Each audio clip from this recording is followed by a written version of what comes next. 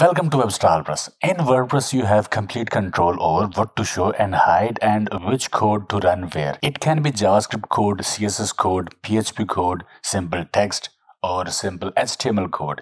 A guest asked this specific question, so here is the video tutorial on that. But before that, give this video a like, subscribe to the channel if you haven't already, because I'm bringing similar content on this topic. Okay. If you want to run a specific code on a particular page or post in WordPress, here is how you can do it easily. From WordPress dashboard, from plugins, click Add New, search for wpcode. wpcode, install and activate. After installation, in the menu, it will create its entry, code snippets. Under code snippets, click at Add Snippet. Click at the link that says blank snippet. Name this snippet. Activate the snippet. What kind of code do you want to run? HTML, CSS, JavaScript, PHP, or text? Select from this drop-down. I will select HTML snippet. Type your code in the text area. Next, select where do you want to run it. Location. I will select site-wide footer. In the location menu, there are many options like run everywhere, frontend only, admin only, site-wide header, site-wide body, page, post, custom post types, even categories and so on. For insert method, we are selecting auto insert. Next, enable the logic. Conditional logic. Show this code snippet, add new group, select from the options, select the condition.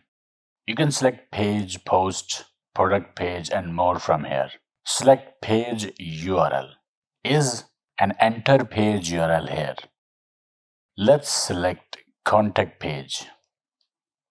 Just copy the link, paste here, save snippet. Now this is home page. Let's go to About Us page.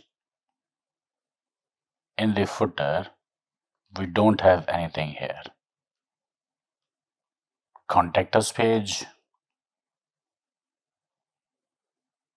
And you see this text. Test code to run. It's this one.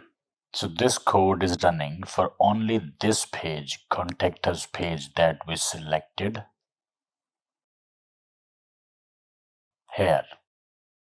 So this is how you can target a particular page or post in WordPress and display anything there. This video is specific to page or post.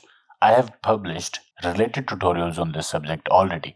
You can place code in functions.php file, run code on front end or back end in header or footer and more using same plugin. This plugin. I have also created tutorials on similar plugins as well. I will link those tutorials in video description. Make sure you have a look at those tutorials as well. Those cover more advanced and in-depth related topics on the same subject. If you go to my channel and in search, type code, you will find any code anywhere. Run code anywhere. Code inside posts. So you can find these tutorials on my channel easily. Make sure you have a look. Okay, I hope it helped. Like, share, subscribe, and I will see you in the next video.